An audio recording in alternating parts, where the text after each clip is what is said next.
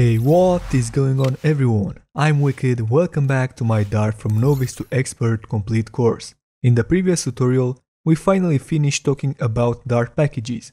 As we're approaching the tutorials in which we'll start coding in Dart, in today's video I'm going to introduce you to some tips and tricks on how you can structure your code, mainly on how to write fast, maintainable, and easy to understand Dart code. So without further ado, let's get right into it.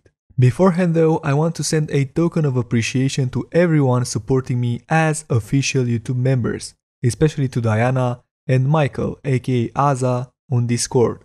If you want to become a member, all you have to do is to click the join button right next to my channel and pick your desired membership. Having that said, let's continue with our tutorial. Now let me ask you a quick question. Has there been a moment in your programmer's life in which you looked over an old project and understood almost nothing from the code you wrote a couple of months ago? If so, this happened probably because you're writing unorganized, inconsistent, and overly complex code. This is true not only with Dart, but with any other programming language out there. From my experience, there are 3 rules you should follow in order to start improving the way you write code. Be organized and consistent with your code. Write minimalist and simple to understand code, and always test every piece of code you write. The first rule refers to the fact that before starting a new project, whether you're working on a team or alone, you should set your own code objectives, like how you'll format the code,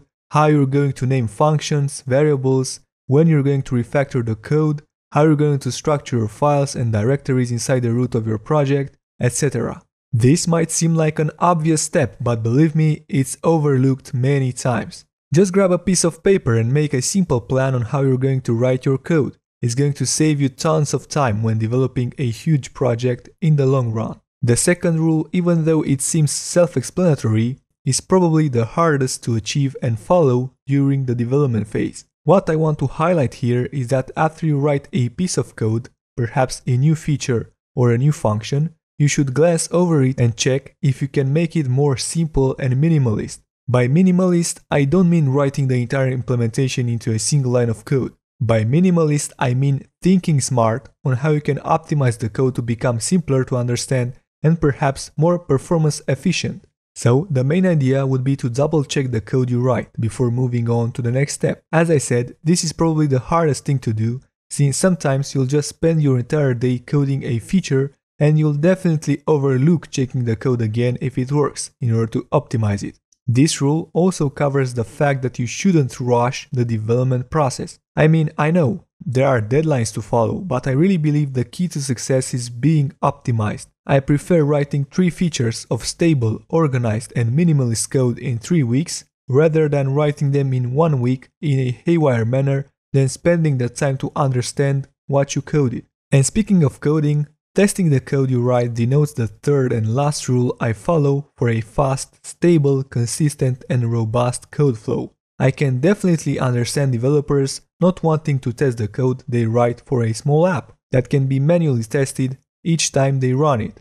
However, for bigger projects, you can't really do that. The idea here is that for each and every piece of code or feature you write, there should be a test in which you verify that it performs as expected. This way, in the future, writing more and more code won't slow you down by having to manually retest all previous functionalities, since they'll be already covered up by your tests. You'll see what I mean when we'll start writing Dart code in a couple of tutorials from now on, since everything we'll code will be tested accordingly. So basically, in order to stick to the rules I mentioned before, Dart offers a list of guides that are linked to specific lint rules.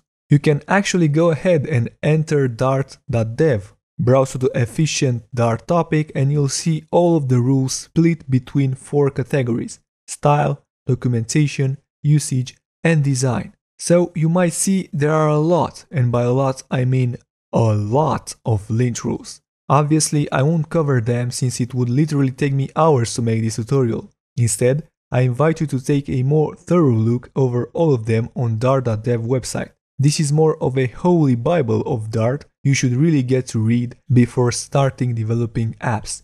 As you already know from my previous tutorials, in the Dart ecosystem, The Dart analysis server uses the analyzer package to perform static analysis. The file managing all of these for your package is the analysis_options.yaml file, which should be placed at the root of the package, exactly in the same directory as the pubspec.yaml file. Now you might wonder, what happens if you don't include an analysis options file inside your package? Will the project use no analyzer? Well, no. If no file is found, the analyzer defaults to standard checks only. So if we take a look at a sample analyzer options file, you'll see that similarly to the pubspec.yaml file, it comes with some fields worth discussing. The include file provides the option to integrate the content of perhaps another file from another package to the current analysis option file. You might remember from a previous tutorial, we had this set to the analysis option file from inside the Pedantic package,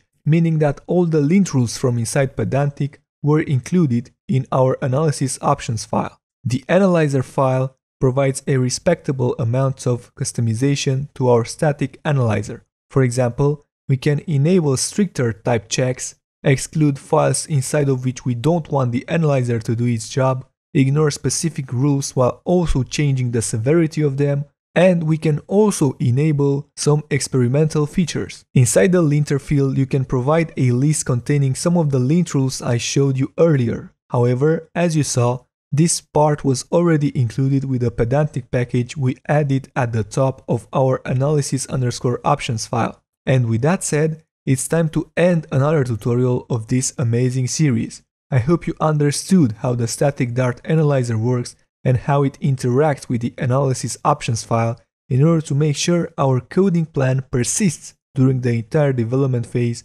of our app. The next tutorial will be really important, since we'll get our head into the huge topic of Dart sound null safety. One of the most important additions to Dart language you really need to understand and practice. As always, if you like this tutorial, don't forget to smash that like button, subscribe to my channel and share the video with all of your friends and colleagues in pursuit of top tier development. Until next time, as always, take care, Wicked is out, bye bye.